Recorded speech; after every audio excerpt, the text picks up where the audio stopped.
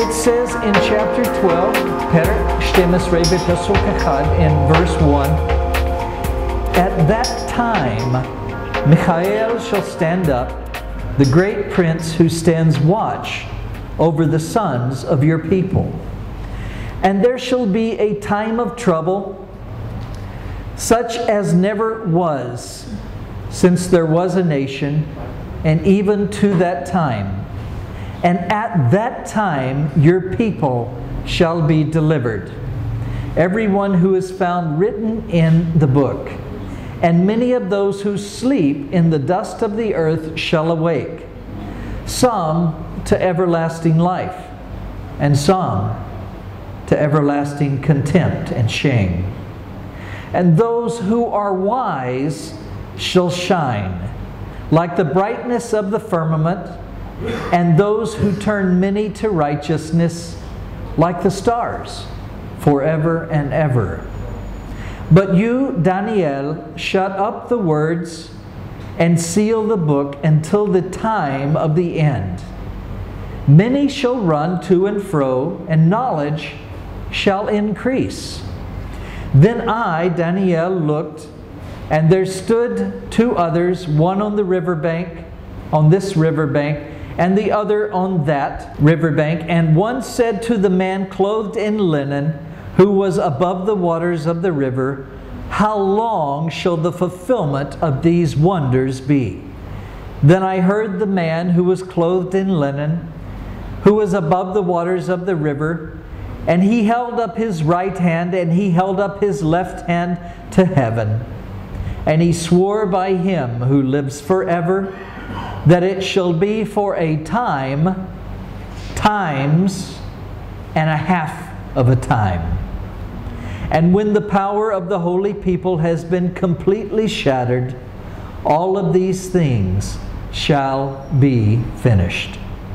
And although I heard, I did not understand. And then I said, "My Lord, what shall be the end of these things?" And he said to me, "Go your way, Daniel, for the words are closed up and sealed until the time of the end. Many shall be purified, made white, and refined. But the wicked shall do wickedly, and none of the wicked shall understand. But the wise shall understand. And from the time that the daily sacrifice is taken away, and the abomination of desolation is set up, there shall be 1,290 days. Blessed is he who waits and comes to the 1,335 days. But go your way. You go your way till the end, for you shall rest and will arise to your inheritance at the end of the days." Now, the interesting thing in Daniel chapter 12, of course, is that Daniel is having a conversation with an angel. And in fact, we see probably 3 angels there in this conversation that Daniel is having. Some people have said that maybe the one above the river, above the waters, was perhaps the Lord himself. Some people say no, it's another angel, but it's a special type of angel. Now, I want to tell you something about this chapter. It is the last chapter in Daniel, as you know. But we have just finished the book of Daniel, and the book of Daniel is probably the most important book in all of the Bible for the Jewish people. In all of the Tanakh, the book of Daniel is probably the most important book, because in this book we have seen God tell us the history of all of the empires of the world that would be until the end of time. And He told us before they existed. So we have confidence that the things that are being told in this book are from God, because no one except for God knows the future. That's point number one. Point number two is that God then tells the exact time that the Mashiach, the Messiah, would come. You know, if you have been coming here for the last few weeks, that we have studied in chapter 9, verse 26 and verse 27, something called the 77s, the prophecy of the 77s. It was just 2 verses, but the prophecy is so important because it tells the exact time that the Messiah would arrive. Our rabbis and sages, if you're Jewish today, understood that this prophecy was extremely important. They understood that it told and foretold the exact time that the Messiah would come. Now, why is that important if you're Jewish? You know that one of the 13 tenets of the Jewish faith says that I believe in the Mashiach, and I believe that He will come. And even though He waits for a while, I will wait anxiously for Him. That's one of the 13 tenets of the Jewish faith today. And even then, the sages and the Jewish people of that time had a great hope for the Mashiach to come, because they saw the promises that He would give peace, that He would give salvation, that He would restore the kingdom to Israel. But they also saw prophecies that there would be a time in which the Mashiach would suffer as well. He would suffer in His mission, but in the end He would be a glorious king who would rule over all of the world and would restore righteousness in the world. Now, I don't know about you, but if you look at the news today, if you look at the itonim or the newspapers, gam by internet, and also hacharashot by internet, and also the news on the internet, you will see that the world is pretty sad. All over the world there are wars going on, and there are things going on where people are killing each other, where people are doing terrible, terrible things. And today there are Islamic fundamentalists in many nations of the world who are trying to kill innocent people because they want to have the world to themselves and be in power.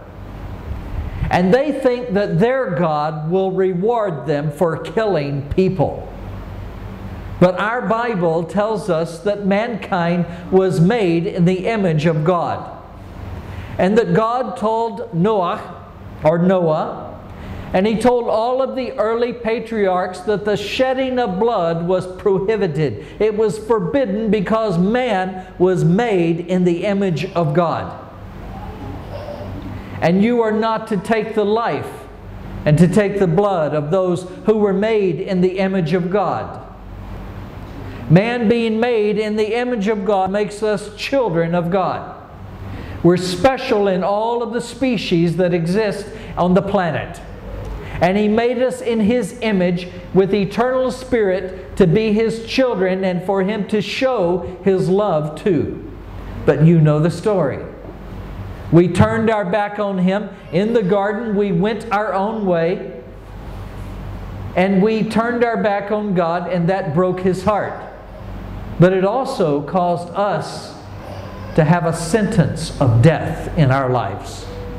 Because the prophet Yehezkel or Ezekiel had said in the Tanakh, the soul that sins, it shall die. There is no way around that. God said in the book of Leviticus in the Torah, in chapter Shvasre or chapter 17, He said, the blood is given you for atonement for your sins on the altar. And without the shedding of blood, there is no forgiveness of sins. So if you do not have the blood to cover your sins, like the blemish-free lamb at Pesach, the blood of that lamb put on the mezuzot or the doorposts of the house, if you do not have that blood, God cannot pass over you in judgment. Like He said in Pesach. He says, when I see the blood, I will pass over that house in judgment.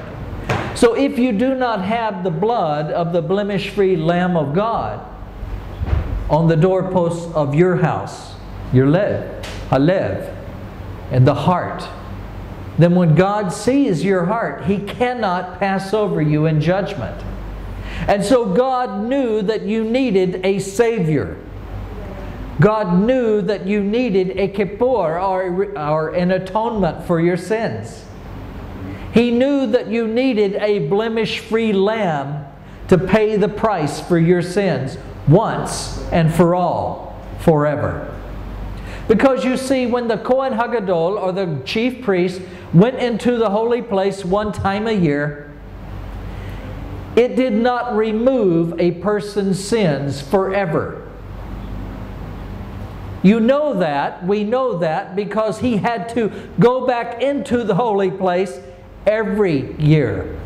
One year after another, he had to return to the holy place and provide sacrifice for the sins of the same people. Because it was impossible for the blood of bulls and goats to take away completely the sins that exist in our lives. But God had said in HaTorah, in the book of Leviticus, chapter 17, that the blood is given us for atonement for our sins on the altar, and without the shedding of that blood, there is no forgiveness of sins. How sad the people must be today if they do not have the blood of the sacrifice that God provided to take away their sins. And some of the greatest Jewish sages that have ever lived have admitted at the end of their life that they do not know if they are going to heaven or hell. Yochanan ben Zakkai, one of the greatest sages of all time, the father of all that we study today in Judaism today. At the end of his life, when the students came in and they see him laying in his bed dying, and he has tears running down his eyes, from his eyes, and they say, "O great Rabbi, you are the pillar of Israel. What is wrong? Why are you crying?" And you know I've told you the story before. He said to them, he said, "If I were going before an earthly king who only had the power to destroy my body but could not do anything to my soul, I would be afraid. I would be afraid of such a king." He says, "But now I'm going before the King of the universe. I'm going before the great Creator of all things. And He has the power to send me to heaven or to send me to hell.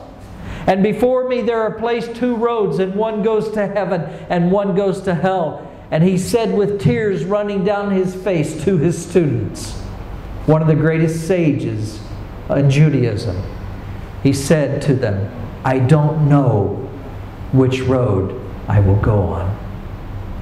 I don't know if I will be going to heaven, and I don't know if I will be going to hell."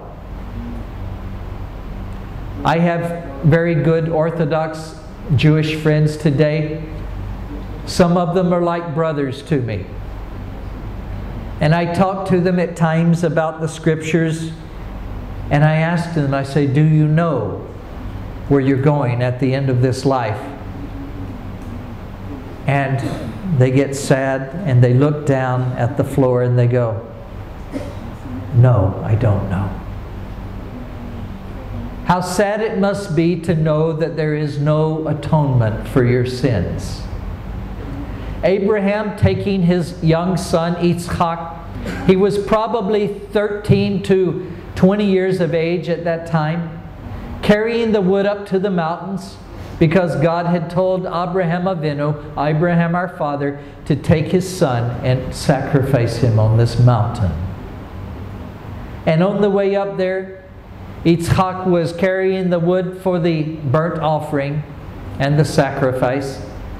And Abraham, being an old man, was walking along, and Yitzchak said, "Father, we have the wood and we have the fire, but where is the sacrifice?"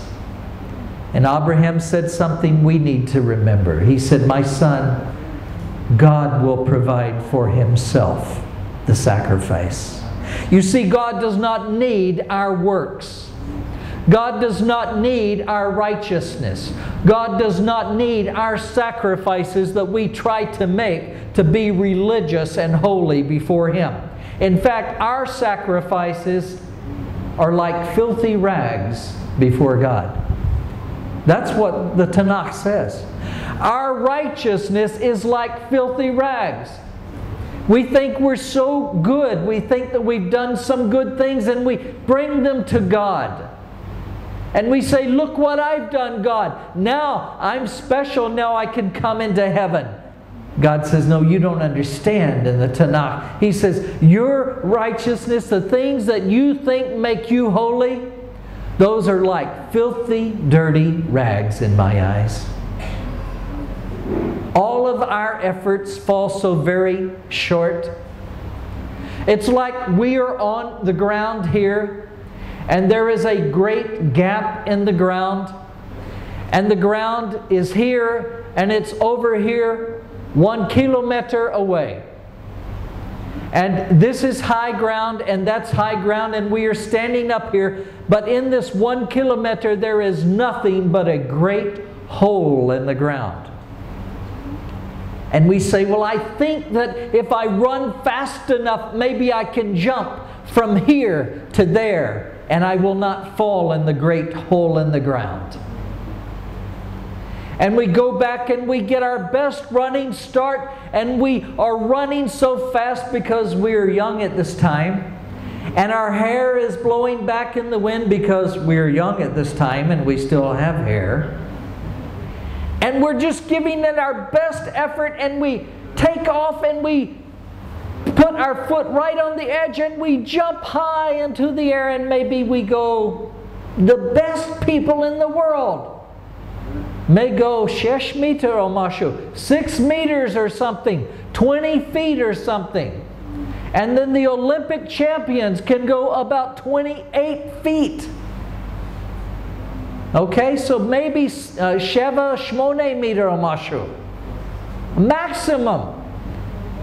And then we start falling in the hole in the ground because it was not enough. And the rest of us, some only jump 1 meter. Some jump 2, some jump 5, some jump 8.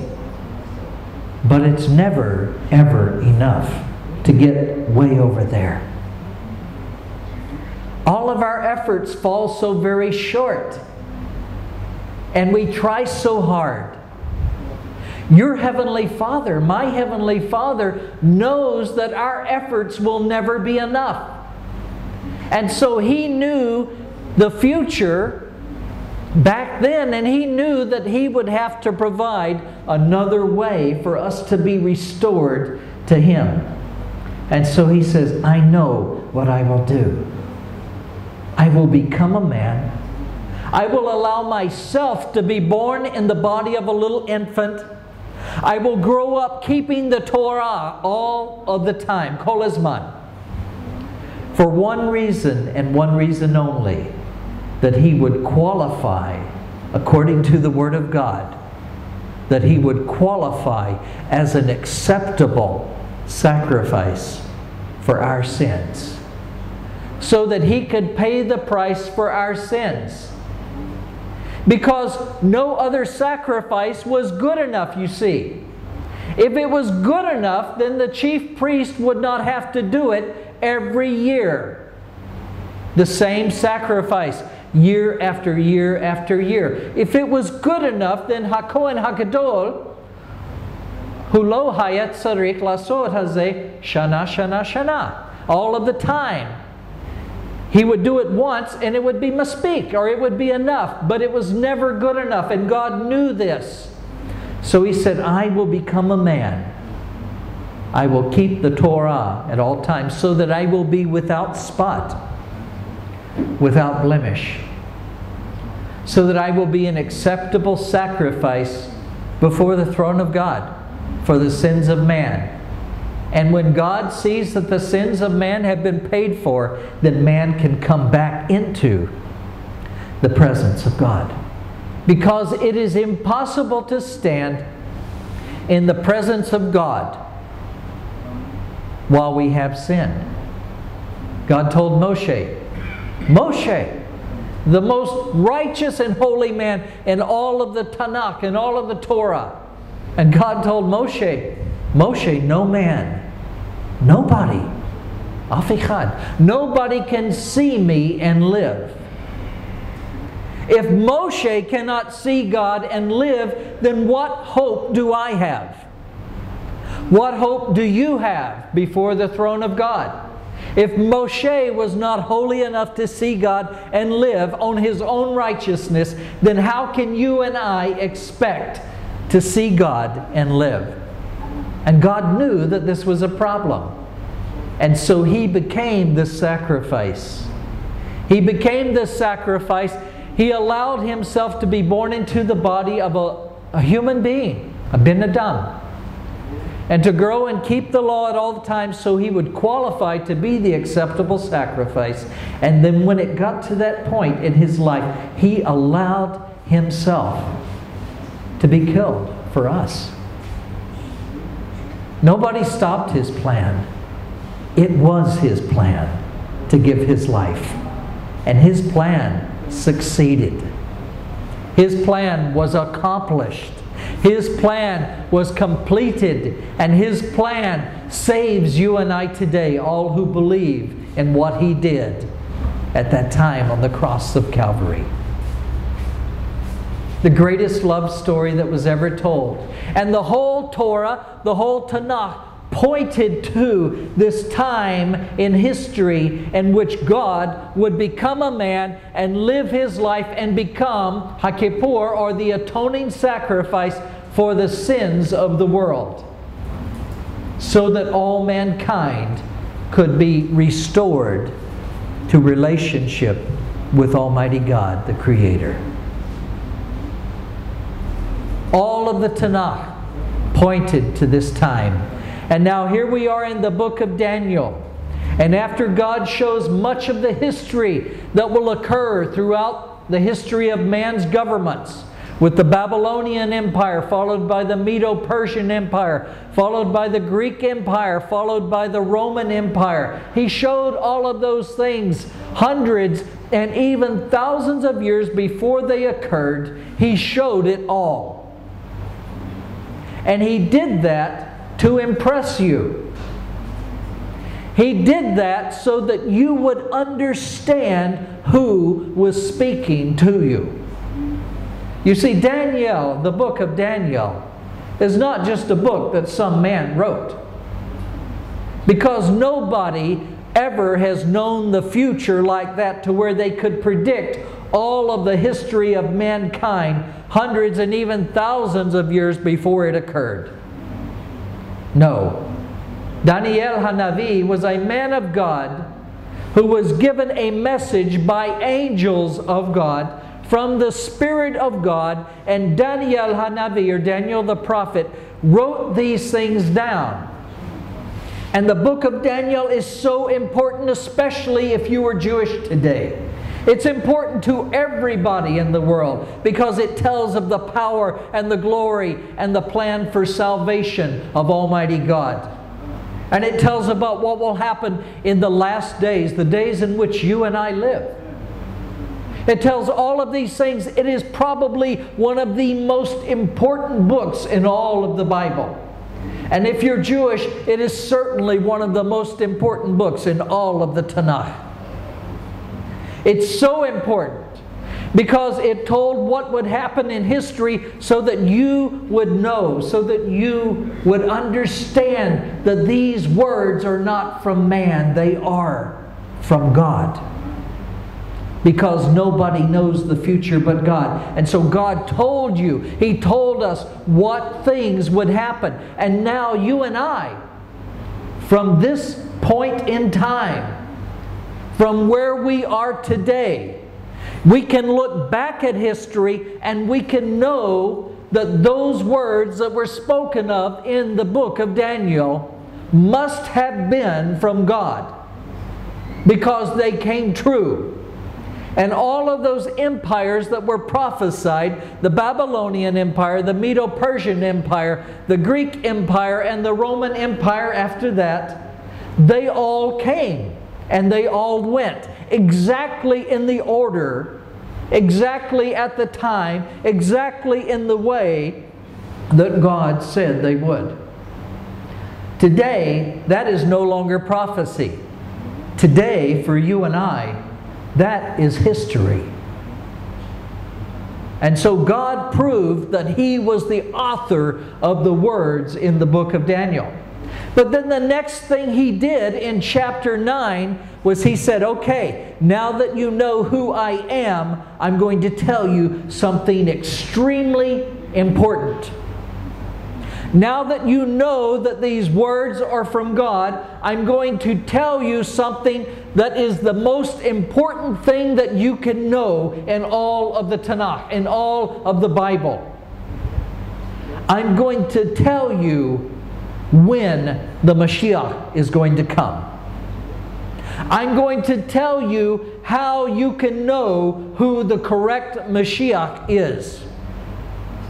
I'm going to tell you exactly when He's going to arrive. And you may remember that we went over this lesson. I'm only going to touch a little bit about the mathematics of it today. But if you want more details, you can go back, and it's on the internet. And it's called the 77s. And it's the prophecy given in Daniel chapter 9, verse 26 and 27. It is impossible to misinterpret the 77's prophecy.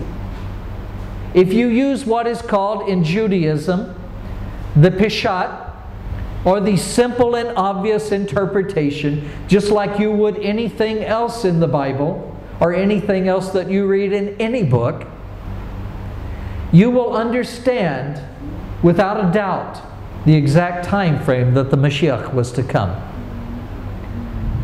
The prophecy had said, given by the angel Gabriel to Daniel Hanavi, or Daniel the prophet, he had said 70 weeks are determined for the holy city and for your people.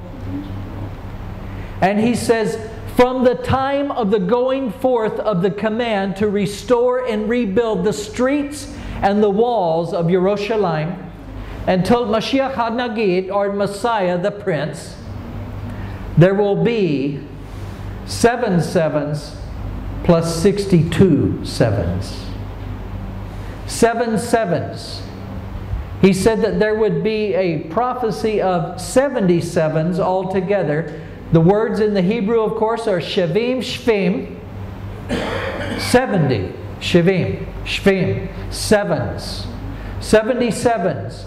Christian and Jewish scholars today agree that this was talking about years.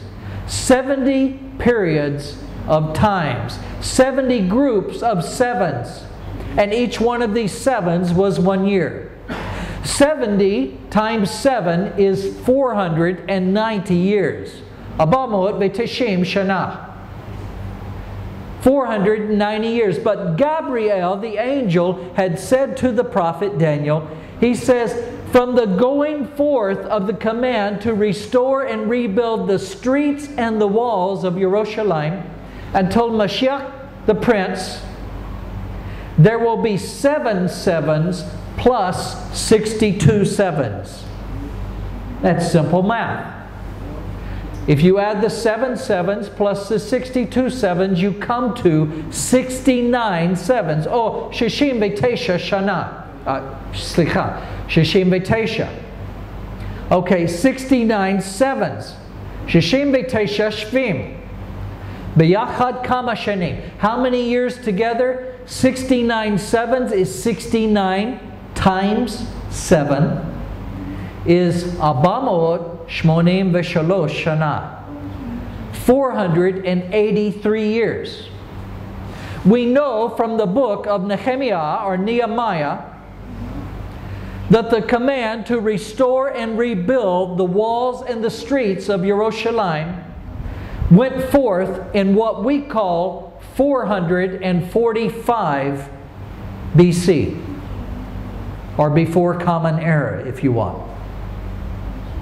During that time, King Artaxerxes Longimanus, who had been crowned king in 465 BC, it says in the book of Nehemiah that in the 20th year of his reign, that would be 445 BC, he gave Nehemiah permission to organize something that would make it possible to go and rebuild the walls and the streets of the city Jerusalem. Now, some 80-something years before that, Cyrus, the Anointed, had given the command, and the temple was already being restored. But the walls and the streets of Jerusalem were still in ruins. And if you read the first chapter in the book of Nehemiah, or Nehemiah, you will understand that the reason why Nehemiah was sad was he got a report from his brother who visited Jerusalem that the streets were all torn up, and that the walls were torn down, and that the gates were still burned. That the temple was okay. It was coming along. There was kadima, there was progress there in the temple, but the streets and the walls and the gates were all torn down. And the city did not have any way to defend itself because there was no wall around the city. And the gates were not there. And the rocks that were in the roads were so large no one could lift them. And it was just a terrible, terrible sight. Jerusalem was still in ruins, even though the temple was being worked on from the command to restore that earlier in the time of Cyrus. So Nehemiah gets this report in the first chapter of Nehemiah, and he starts being sad before the king, and the king, Artaxerxes Longimanus, asked him, "Why are you sad?"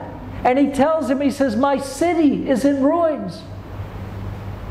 And Artaxerxes Longimanus had compassion on him. He says, "Listen, I will give you permission to go and rebuild the city. I will give you permission to take supplies and to take people, and you can go and restore the city." That command given in the second chapter of the book of Nehemiah in the Tanakh was given in the 20th year of the reign of Artaxerxes Longimanus. The Tanakh tells us that that command was given in the 20th year of his reign. We know that he came to power in 465 BC. 20 years into his reign would have been 445 BC.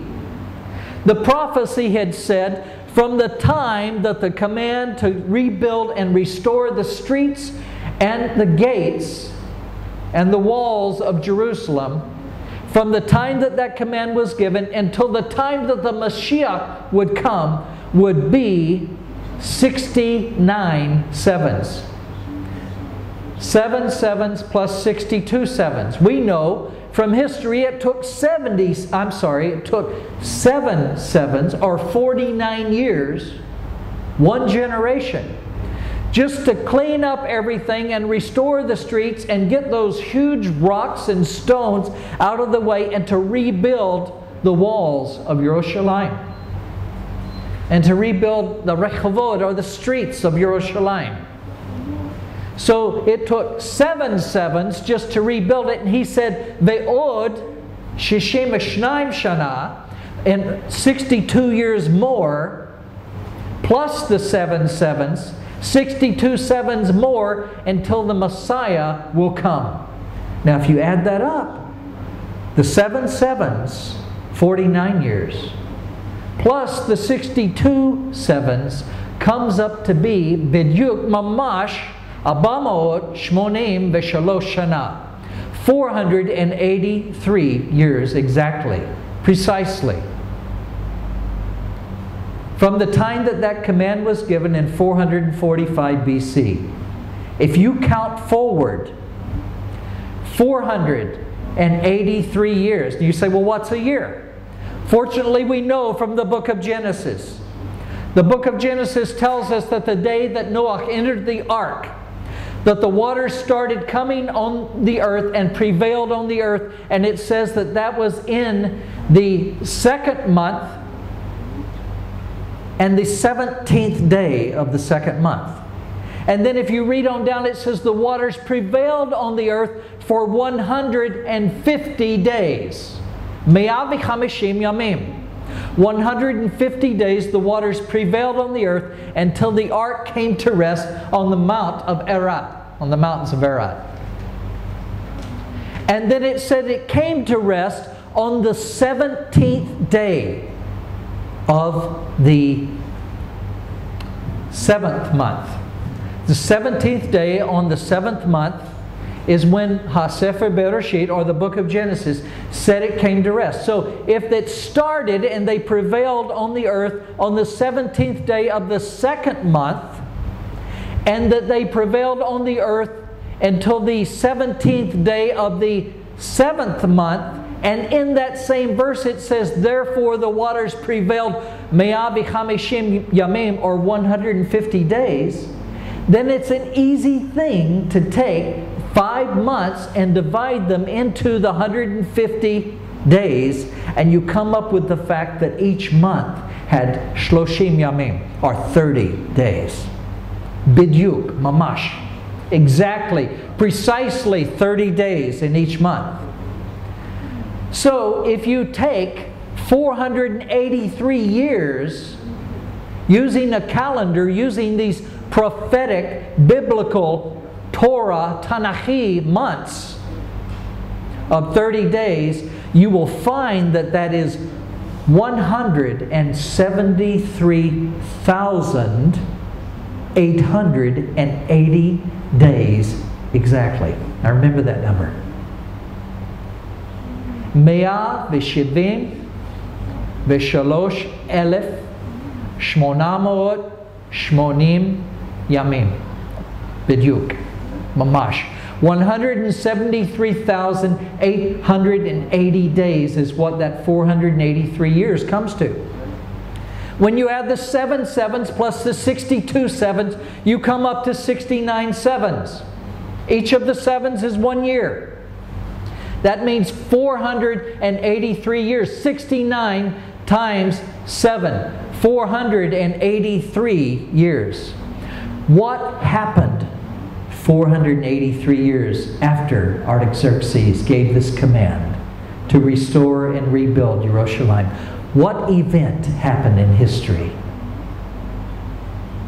173,880 days later, mamash bidyuk, exactly, precisely 173,880 days later, after that command to restore Jerusalem was given, a man named Yeshua got on the colt of a donkey and he rode into Jerusalem, and the crowds proclaimed him to be the Mashiach.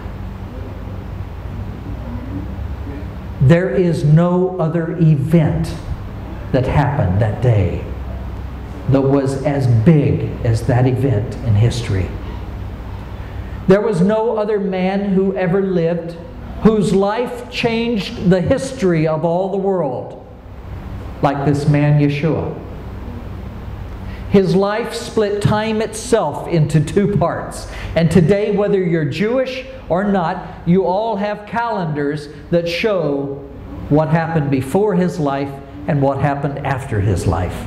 Now I know we have a Jewish calendar that does not show that, but most of the Yehudim also have a calendar that keeps it just the same as one that shows it before Common Era and after Common Era. Or whether you say it's before the Lord or after the Lord. It doesn't matter, because his life changed time itself.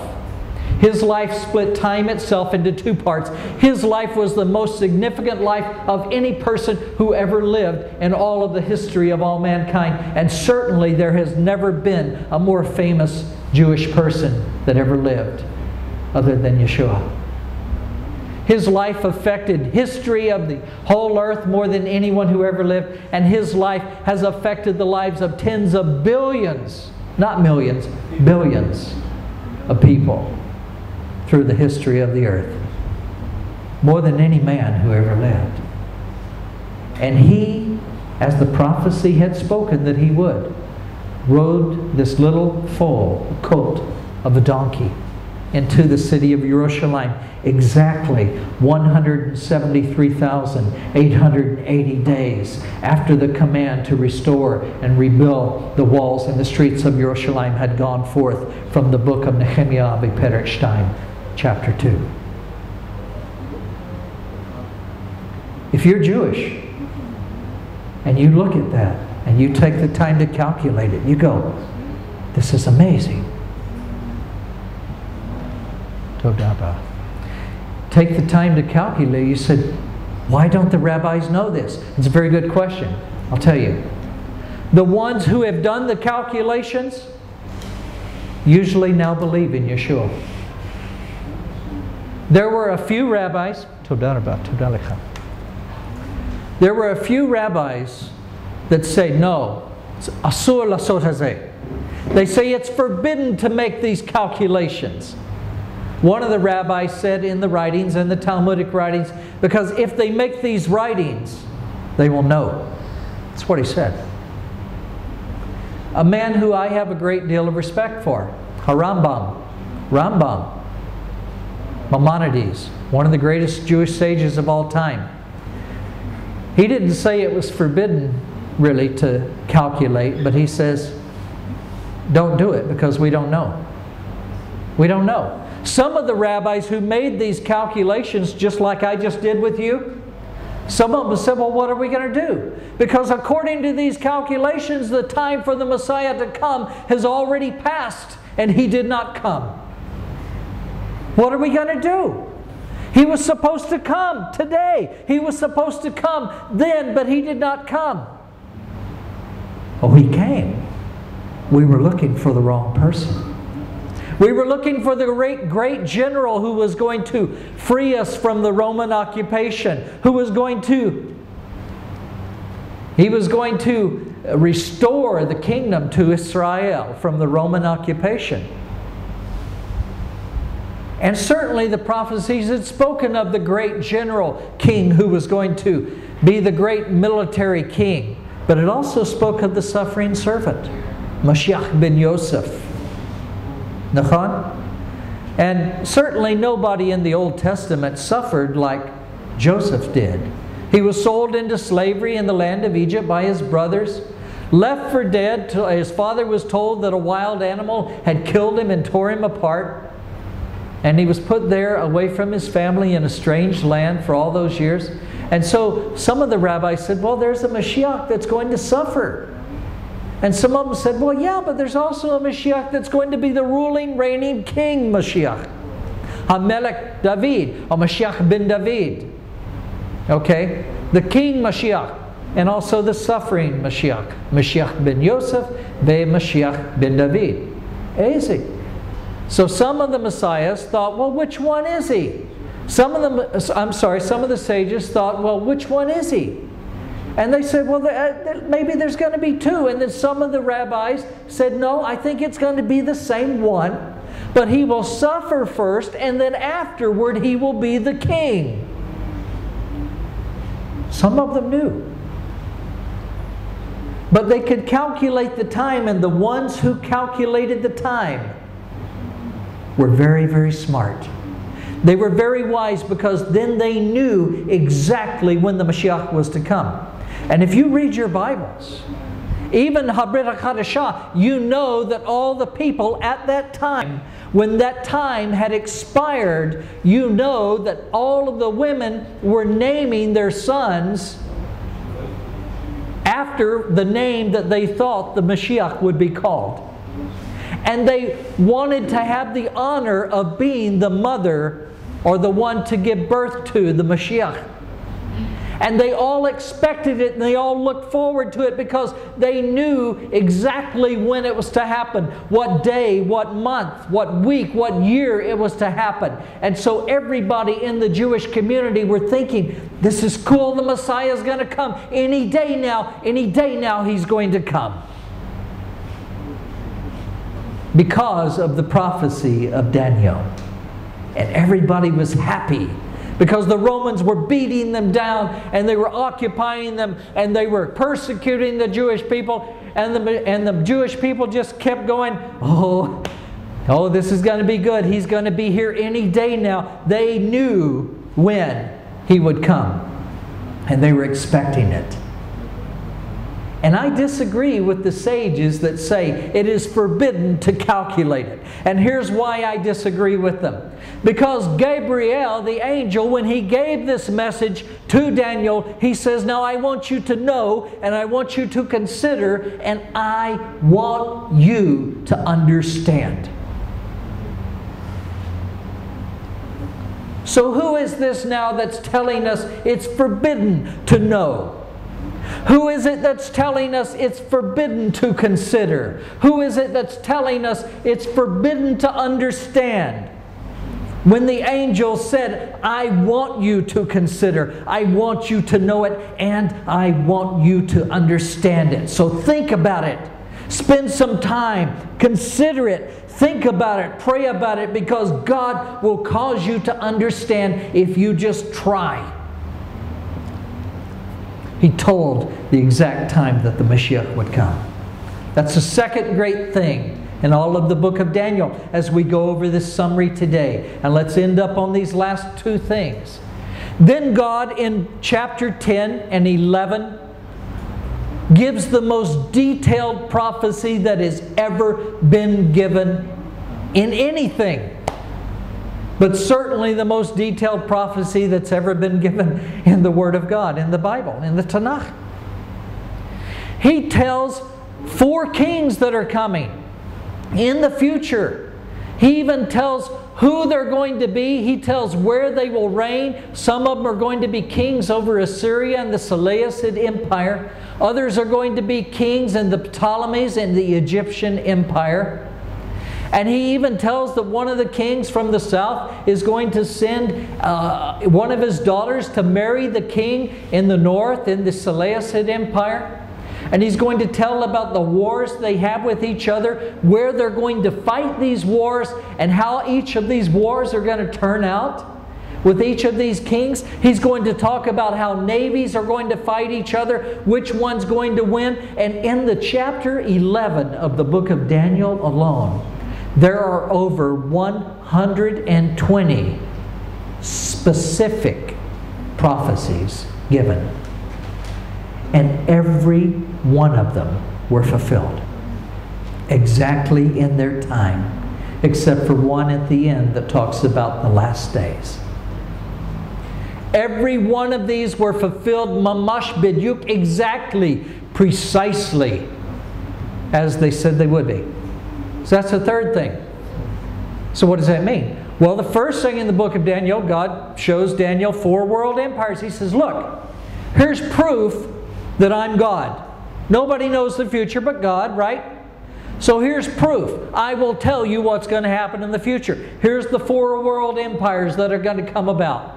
The Babylonian, the Medo-Persian, the Greek Empire, the Roman Empire. Here's how long they're going to stay on the scene. Here's how they're going to start. Here's how they're going to end. And we know these things from chapter 7 and chapter 2 of the book of Daniel. And then he gives this great prophecy about the 77s to know exactly when the Messiah was going to come. Now, why is this important? Because the Messiah is the one who will save us.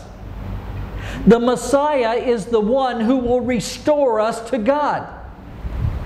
And God knew that Satan, or the devil, would try to lie to people. He knew that the enemy, the devil, would try to tell people, no, that's not the Messiah. It's this man over here. It's Bar Kokhba. It's somebody else. It's Schneerson from New York. It's somebody else. There have been 27 different Jewish people who claim to be the Messiah over the last 2,300 years. 27 different people. Only one man did what was written in the Scriptures. In his life, this one man fulfilled 325 at least prophecies of the Tanakh. When he was born, he fulfilled them. When he rode into Jerusalem at exactly the right time, on the colt of a donkey, he fulfilled many more. And when he died on the cross, he fulfilled many more. And when he rose from the dead and his body cannot be found, he fulfilled even more. But there's another prophecy about this man. The prophecy that he will return. And so God has told us, look, be very careful in the book of Daniel. I am the one giving you this message. See, I've showed you the 4 world empires that are happening. I've showed you the exact time that the Messiah will come. So pay attention. Calculate it. Understand, know, and consider what is being said. And then after that, chapter 9, he says all of these detailed prophecies in chapter 11. And God is saying simply like, you think that was something that I told you about the 4 world kingdoms? Watch this. Now I'll tell you about 120 other things that are going to happen in the next few hundred years. And when you see them, you're going to go, oh, this is what was written in the book of Daniel. 375 years before it happened, and now all of these things are happening. 120 prophecies, exactly as God said they would. Wow! That certainly must have been God who spoke those words. And that's very important, because the 4th thing He tells you is in the chapter that we read today. The last thing that He tells you, the way all of this ends, basof, the way all of this ends is God is going to tell you now that at the time that Michael shall stand up, going to chapter 12 now, in verse 1 again. He had said in the last verse of the previous chapter, in chapter 11 or 11, it says, and he shall plant the tents of his palace between the seas and the glorious holy mountain, yet he shall come to his end, and no one will help him. Now that is about the false Messiah. God is telling you all these secrets, all these key things, so that you would know exactly where you are in time, so that you would know exactly who is speaking to you in the words of this book, because there is also going to come a false Messiah. And he will come in at first with peace, and he will come in lying, and he will pretend to be a friend of the Jewish people. And he will confirm a covenant with them for 3.5 years, according to these prophecies that we've read in the last 3 chapters of the book of Daniel, as we've studied before. And he will appear to be a friend of the Jewish people. But in the middle of these last 7 years, remember we said there were 69 sevens until the true Mashiach came? But now there is one more group of 7 years, of which the book of Daniel speaks. And he speaks of this 7 years as a warning. He says, because there is going to be in this last 7 years of time a false Mashiach. One who comes in lying. One who comes in looking like a man of peace, but then he's going to turn his back on the people of Israel, and he's going to persecute them, and he's going to try to kill and destroy the Jewish people. Now, if you're Jewish, and I'm Jewish too, I understand this. I know our history. You know our history. You know that I was raised in a Jewish family, but I did not really know what that meant. So I had to catch up later. I had to go through all my training and all my school and everything later to learn what happened to our people in history, Historia. But you know and I know that it has never been an easy life for the Jewish people. That there have been attacks from Satan many, many times throughout the history of the Jewish people to try to destroy them. Why is that? Why is it that Satan tries to destroy our people so much? Because he knows if he can wipe out the Jewish people, if he can destroy the Jewish people, he knows he will beat the plan of God. He knows he will succeed against the plan of God. He knows that God will not be successful in His plan, and that God's Word will not be found to be true if Satan can defeat God's Word. And so he tries to wipe out the Jewish people because so many of the prophecies of God's Word have to do with the Jewish people and the land of Israel. That's why this tiny, tiny piece of land today is at the top of the list of all of the governments of all of the world today. That's why the people of all of the world today considered the problem of Israel to be the biggest problem in the world today. It's not a problem. God gave us the land. God brought us here back to the land. No problem. But there will be a false Messiah. And if you do not believe the true Messiah, if you do not know, if you do not consider, if you do not understand when the true Messiah was supposed to arrive, you probably will fall for the false Messiah. And you will think he is just the greatest thing and that he's a friend of the Jewish people, but after 3.5 years of looking like a friend, he will turn into the son of Satan himself. And he will destroy more Jewish people than have ever been destroyed in any other point in time of history. And he will try to destroy the land. So this is extremely important, this message that we read about in Daniel 12 today. Because God is warning us, He's telling us what to watch out for, and He's telling us what to do. And it says in chapter 12, verse 1, at that time, when this man, this false Messiah, turns his back on Israel, and he becomes known for what he really is, it says, at that time, Michael shall stand up, the great prince who stands watch over the sons of your people.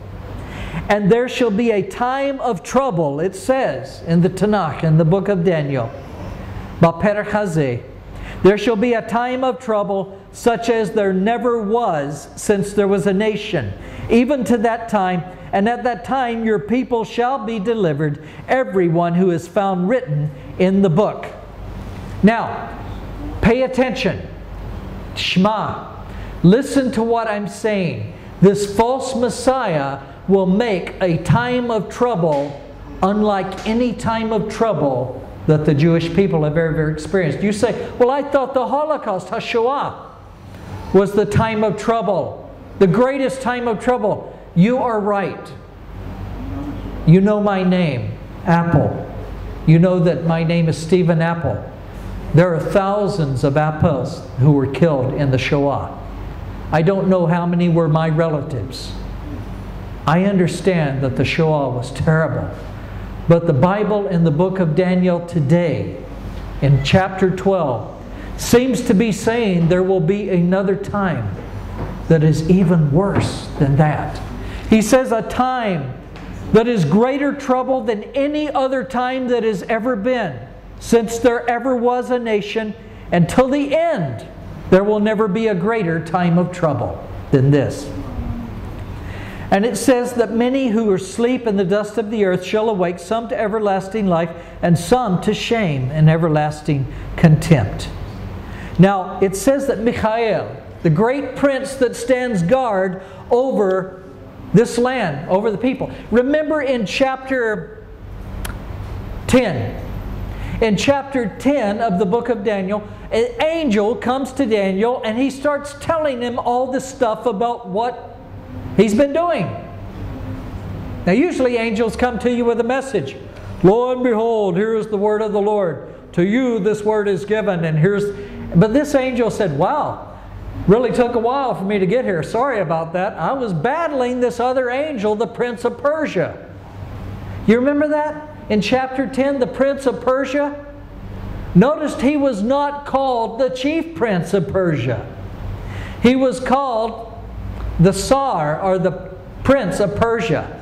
It was an angelic being, and he was trying to influence the kings of Persia, because there were two at that time and others who would come after them. And so this angel says, I've been doing battle with the Prince of Persia. But now he says that the great prince, that is Sar Hagadol Bivrit. Sar Hagadol in Hebrew is prince, the great, prince, the large, the great. So I want you to understand that Persia had a normal prince, angel. But Israel has a chief prince. There are only a couple or more archangels before God. They are much more powerful than a regular angel. Isn't it interesting that God saw that there was a regular satanic angel, a follower of Satan, who fell from heaven when Satan was kicked out of heaven? A regular angel was the prince of Persia, but a chief prince is the prince that stands guard over our people, Israel. Isn't it interesting? He's a Sar Hagadol, or the prince, the chief. A mighty, mighty warrior. If you read the book of Revelation in Habret HaChadashah, Basof, Habret HaChadashah, you understand from the last book of the New Testament, you understand that Michael is the guy who kicked Satan out of heaven. There's never been a greater warrior. A single angel in the Torah killed 180,000 people against the camp of Israel in one night. 180,000 people. But Michael is the guy who kicked Satan out of heaven and all of his other angels. This man, this angel, is a warrior like you cannot imagine. And he is the one that stands guard over the promises of God, over the people of God, over the land of God, and he will not let Satan have his way here. But it says first, as we look at this, he says, until the power of the holy people be broken.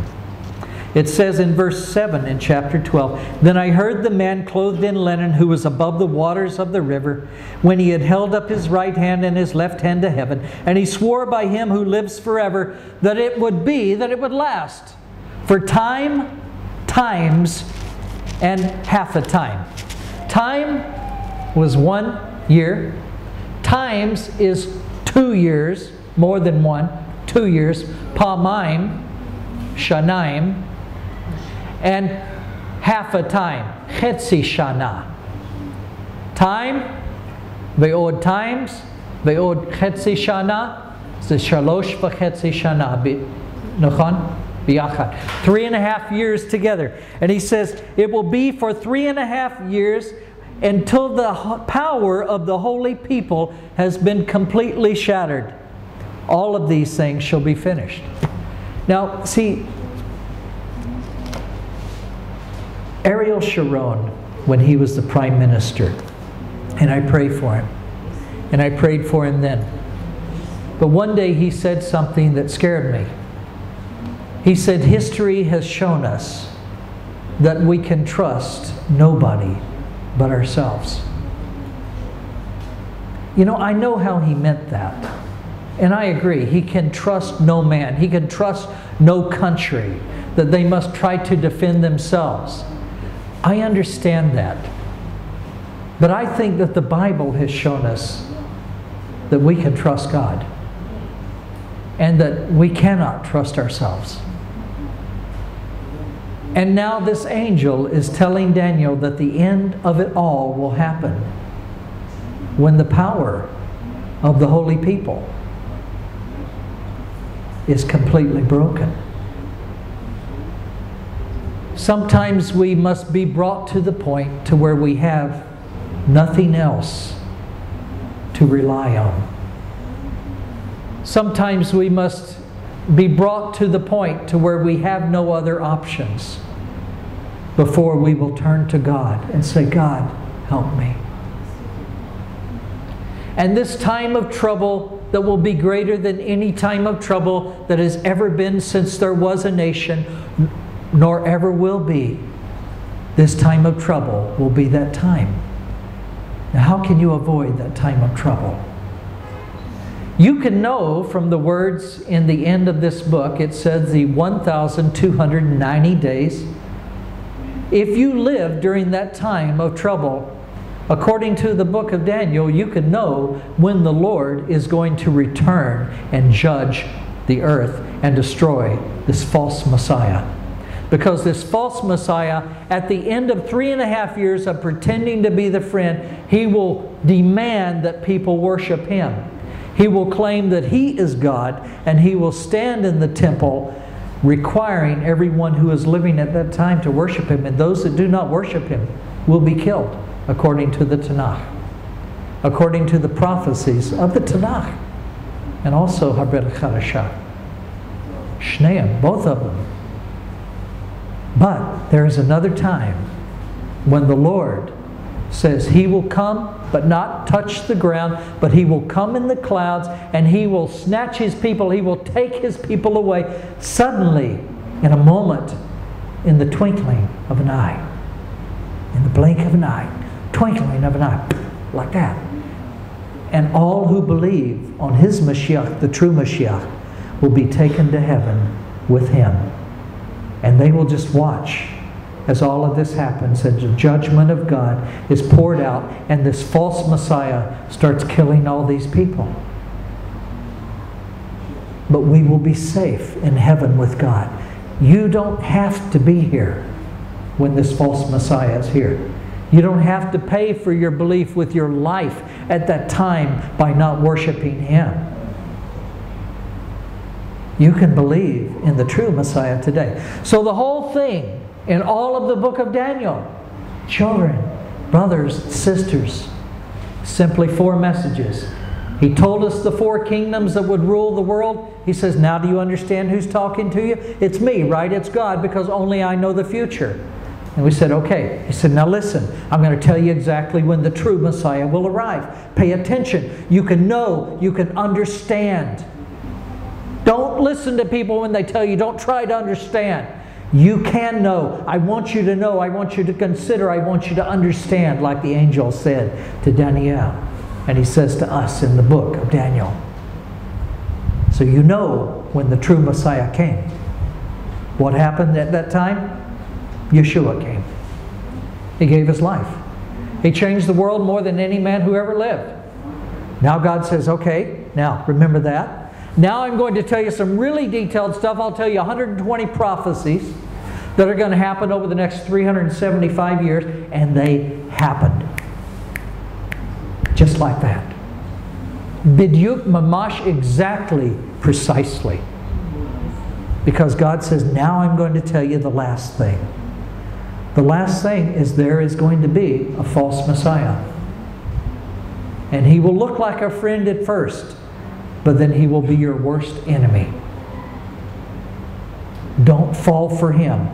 He says, I've told you, I proved to you that I am God. I proved to you that what I'm saying in the book of Daniel is a message from God. I've told you when the true Messiah is coming. And I've told you what's going to happen when the false Messiah is coming. And you know that this all is a message from God because I gave you the prophecies and you saw them come to pass. So now you can believe me about the time when the true Messiah comes and the time when the false Messiah comes. You, Yehudim, V'kulam, you can know the truth. Now you have a decision to make. Do you want to be here at the times of trouble? Or are you going to believe in the true Messiah and be before the throne of God, in the hand of God, while all of these troubles are occurring on the earth? And then after the time of those troubles, when that last 7 years has ended, the Lord will return with you, by the way, to this earth and set up His kingdom, destroy all unrighteousness, and rule and reign in righteousness. The book of Daniel is the story of time. It's a story of prophecy. It's the story of salvation. It's your chance to know Him. Don't wait. Believe on the true Messiah.